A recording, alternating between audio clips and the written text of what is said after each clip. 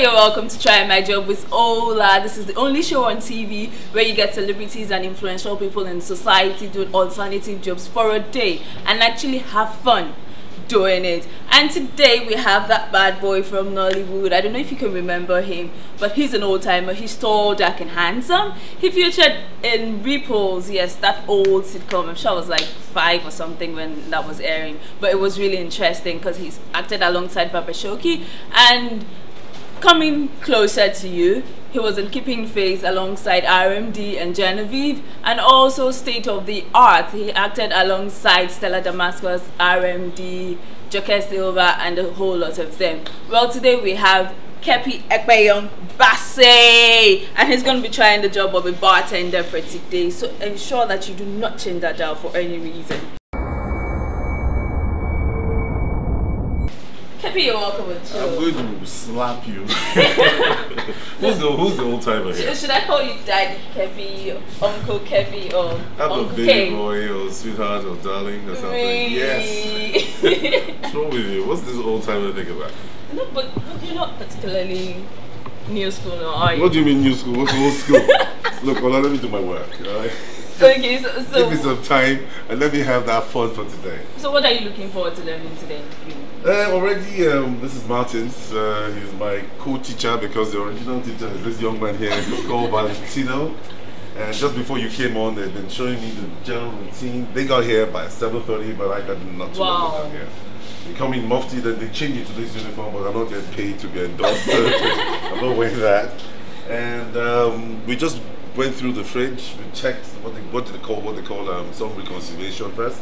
Okay. For the drinks, find out whether that's ready for the day. Okay. Now we're going to start cleaning the glasses and prepare for you guys when you come in. Okay, I'd like to see you make a cocktail. Let me Not see, yet. Which is my favorite? Yeah, hang on. Which is my favorite?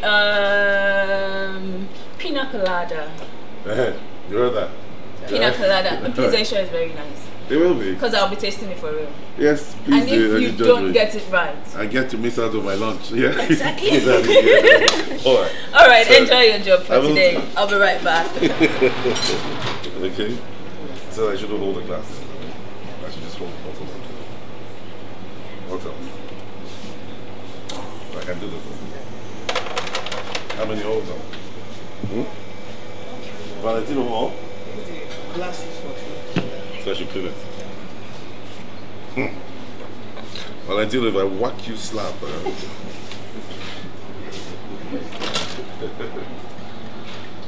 So that's it. We're praying for that.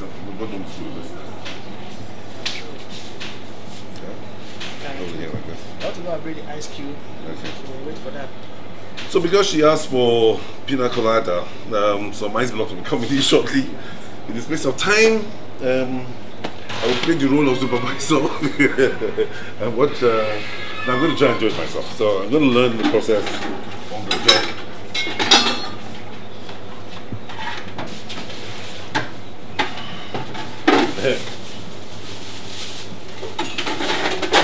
Because she was the very first customer, we're not very ready for her. The ice cubes are just coming in. So give us 5 seconds and we're done. Ice cubes. Ice cubes have come.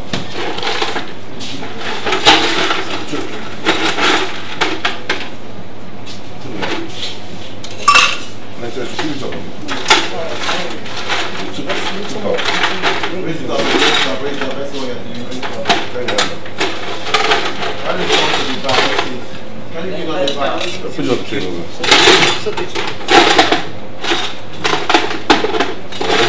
Let us drown her with ice. Where do you want to put it?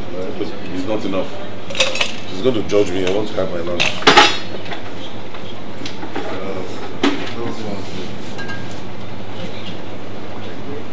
There's no. For Jean, but. This one. Okay.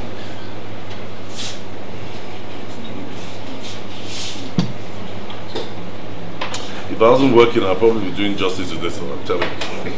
It's tempting to hold a bottle like this and not do anything but serve other people with it. Like, so this is bad. Alright, so a cup.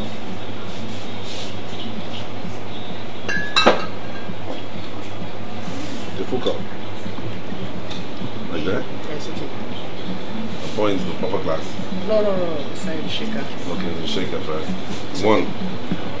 So, what if I do this? What if I just... That's a good bartender. Good. No. I have to make sure my customers are happy. That's good gene. Ah! Next. They just reprimanded me. They said I shouldn't drink on duty. Into the same glass. I can taste it too. I shouldn't mix. You don't have to taste it because you get drunk. Imagine if I have to do this to everybody. Into the shaker, yeah, shaker. And what else? Yeah, same to this. What's this one? What's this one? This is triple sec. And what's it? What kind of drink is it? Rum. Yeah. So this is some rum.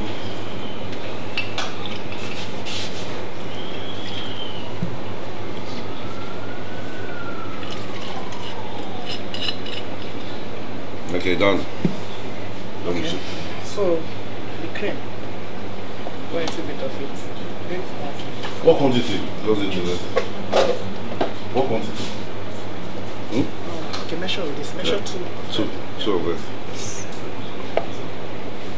So before you got to know this, did you have to go through some workshop? So where you taught how to do this? Yes, we have a professional barman. His name is Frank. Yeah.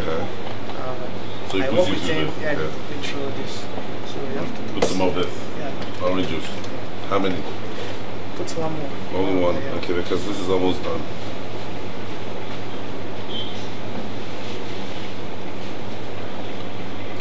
There's a whole lot of drink. So we have to shake. Shake it. How do you shake it? Should I hold it? Like this? No, not like that. Easy way for you. Should I shake it for you? Shake it first, then I'll shake down.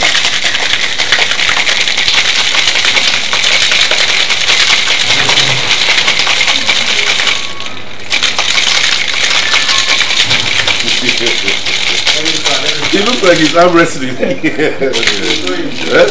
And you shake it until the ice is not moving. Are you serious? Yeah. Let me try.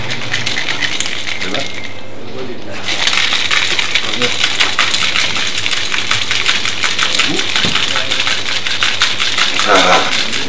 Still making noise. Then when this hand gets tired, you can change to the other hand. It's still making noise.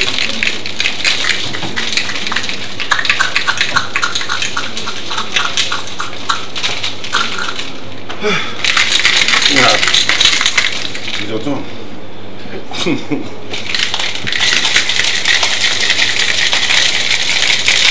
I just don't want to be in front of you if this thing should just accidentally fly open. It's still making noise. It's not done yet. It's almost ready. We're supposed to shake it until the cube stops bouncing off each other. You see? It's a cocktail filter. Since you are tired, you can't shake anymore. See, I'm not tired though. You still want to shake? No, you shake now. I mean, I watch you. As long as it turns out right, you know.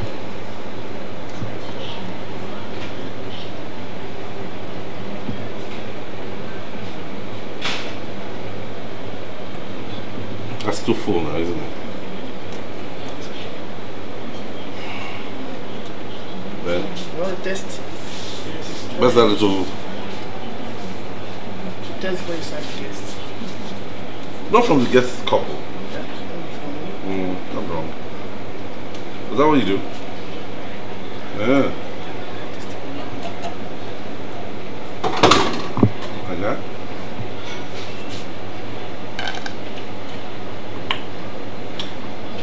I didn't taste it.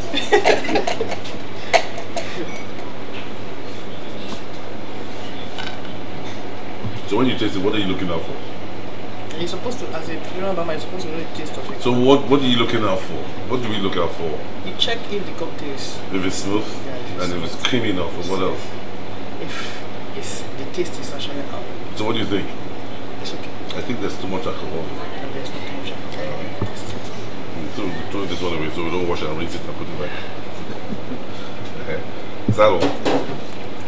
So, get a straw. This straw is too long for this. So you need a small straw. You need to cut it.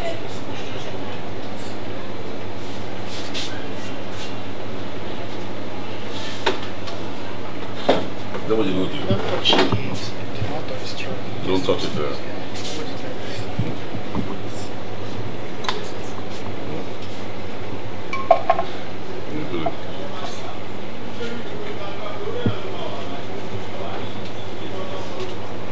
So where's my guest? Hola, the drink is ready. Madam, your drink is ready. Oh, really? Yes. That is nice. I do hope you I got hope it so too. right. Yeah, I think so. I mean, this is the. It looks really good though. Why? How would you know? It looks good. I haven't tasted it. How would you know? I was taught to pray over anything I eat, so I'm going to pray over this just in case. In case I added a last dose of love portion in it. Being that, okay, you have a good trainer here, so I assume you got it right. Anyway, I have to be safe. Pray that what? Bless this drink, oh Lord, for Christ's sake. Amen. I don't understand why you pray though. My love portion is stronger than the next. Okay.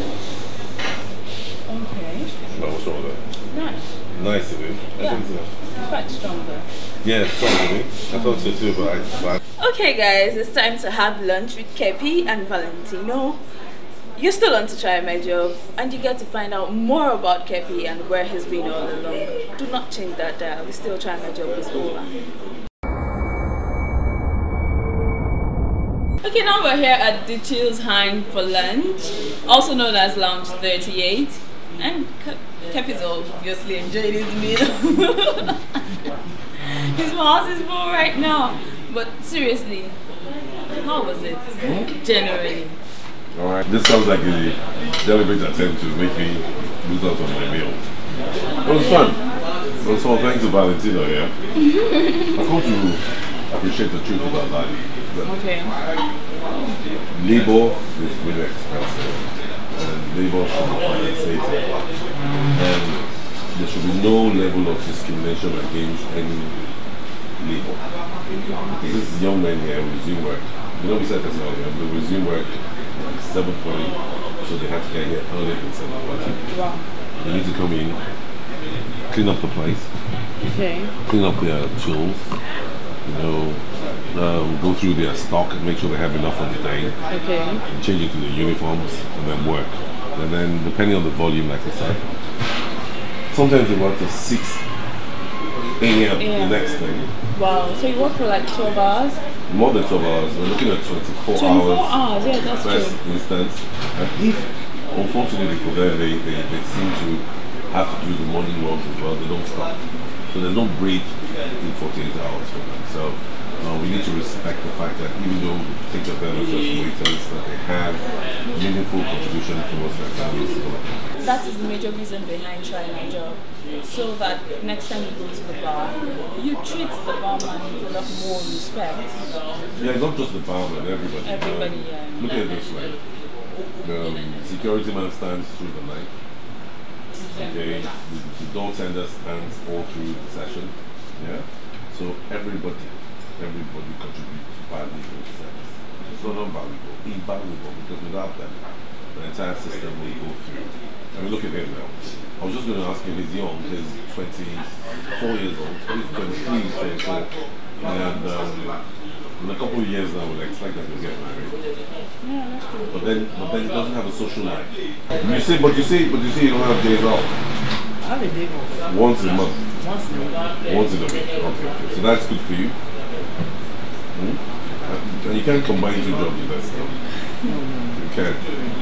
Okay, but is your salary enough to cater for you, your girlfriend, and your family? Does it meet your basic needs? Yes, for now. When I was a student, there was what the doctors Perfect. So Yeah. for now, the opportunity I have to manage it. You have to maximize. But I have to plan myself ahead. So I believe it will I think I can do for it. I think my salary, what I'm doing now, Valentino, are you looking at one day running your own lounge or something? yes, of course. You know while we're talking, while we're working, Well, I was asking him how many stole. I wanted to find out if there were shortcuts. Because Valentino did not volunteer anything. He didn't say anything, you know. He didn't say he stole. I wouldn't have expected him to say that. So I volunteered, you know, from experiences of my friends who run bars, nightclubs. And one of the major difficulties I think bar owners are confronted with basically one is bad staff. Okay. When they're stealing their own drinks, sell the drinks off to customers. The bar loses, the customer is happy.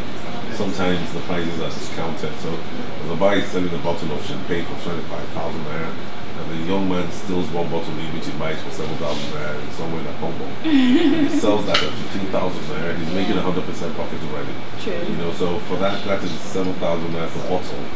You know, and some people go away with, depending on where they work, go away with 150,000 naira. Wow. Yeah, wow. Does it happen here? So how do you ensure that doesn't happen? Okay, you're the barman. So I should be asking you about how you ensure that that doesn't happen. But really on your own, how do you ensure that? You try to be loyal. Your integrity is kept. That we use to maintain our stock. Okay. And as you can see, there are cameras. We can't even take it. We can't bring it. Okay. And the camera that work 24 hours. Okay. So I believe staff here will work out. Okay. We don't indulge ourselves in such kind of acts because if you are caught, you'll be humiliated and you are it's a shameful thing, so you don't have to do it. Okay, so are you not doing it because you don't want to get caught, or? Because that's who you are. Because I know one day I'll own my own business myself. Yeah. If somebody else does that to me, I'll feel bad. Okay. Because you're paying the person to do the job. Yeah. So if the person is indulging himself in such acts, it's a bad thing. Okay. Anyway, let me tell you this, Martin. I really appreciate what you've done, and from now on, I'm going to be more polite. I think I'm playful enough. I think I'm polite enough to service people, but I'm going to be more because of my experience I've shared with you today. You're quite engaging and quite enlightening as well. You know, and I've come to appreciate that. Maybe I'm lucky to be where I am. Yeah, because you guys do a whole lot more work than most of us on the outside realize. So congratulations, keep it up. When I grow up, I don't want to be like you. Okay, so Keppy, so much back. Yes, Sudi. Back to you. Okay, sir. The first place you came, as in the first time you stepped into this place, what do you think about this? How old is 38 now? 3 years now. I've been coming here 3 years.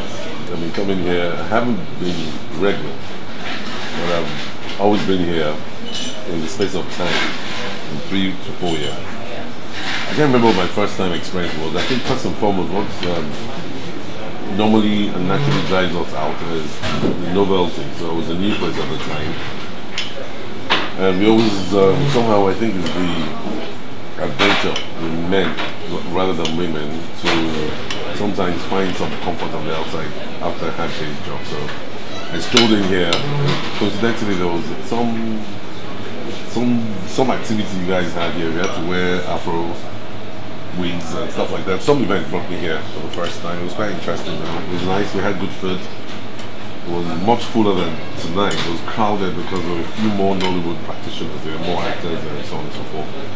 So it was fuller, and your colleagues at the time were all over the place, trying very hard to catch up with demand, because it's very difficult to attend to actors. You know, we seem to command our time and space. You know what I mean? So sometimes we become rather impatient. But you guys were nice. What can I do to improve it? What do I think you can do to improve it? Yeah, to Well, make our customer more happy. Well, Are you expecting for consultancy? No. I think what it means to say is how this new experience with him is, and what they need to do to make it more walkable. What I'll say to you basically is that everywhere we go to, basically anybody, what we want is prompt service with a smile. And even if the service is delayed, you can find time to be establish some kind of personal relationship. You know, it's like going back to, it's like your prison, like a prisoner going back to his cell. You know, you miss it after a while because even though it might be uncomfortable, there's something you get used to. Now, if I get used to coming out here because you guys are prompt with your service and there's always a smile, I might still prefer here to the newer joints around. So I just think you guys should be. I think you should establish a personal relationship with the customers. When I come in, you call me by my name, I feel at home. And then sometimes you're used to the fact that I do a particular brand, you ask me if I want a particular brand when I come in. And which is not very good for business. The credit line should also be established. but it helps too sometimes, you know, because some new places are so strict that sometimes when you demand for settlement, it chases the customer away, even if it has more than enough. So it's polite service, basically. Yeah? I've been watching your movies. Since you were a baby? Yes. Yeah. Like I watched Cold Blood. Cold Blood.